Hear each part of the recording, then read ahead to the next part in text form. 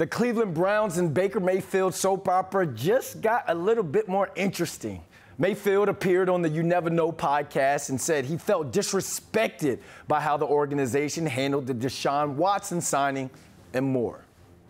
I really, truly, honestly have no regrets of my time in Cleveland, of what I tried to give to that place. Right. And true Clevelanders and true Browns fans know that. And that's why I can walk away from the whole situation feeling like I did it. And now, do you feel like the way the office has handled it has been disrespectful to you, given where you came in and where they are now? And I mean, yeah, the respect thing is like it's all going to be like a personal opinion. Yeah, like, and I feel disrespected 100% because I was told one thing and they completely did another. That's what I'm in the middle of right now. And you know what?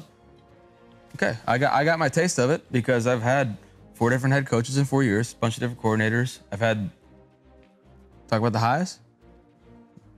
They always come back. They always come back. Always come back. But like, I mean, I had great times my rookie year. Like I didn't start in the beginning. I came in and got to have fun the back half of the year. 2019 sucked. 2020 was great. Made the playoffs. 2021 was miserable. It's like, yeah. I'm just looking for stabilization right now, and like I know what I need to do for me to be the best version of me, and to be able to lead an organization. The Browns couldn't find a trade partner for Mayfield after signing Watson, and he's still under contract. So we love hearing from you football fans. After hearing Baker's side of what went down, you think Cleveland disrespected him?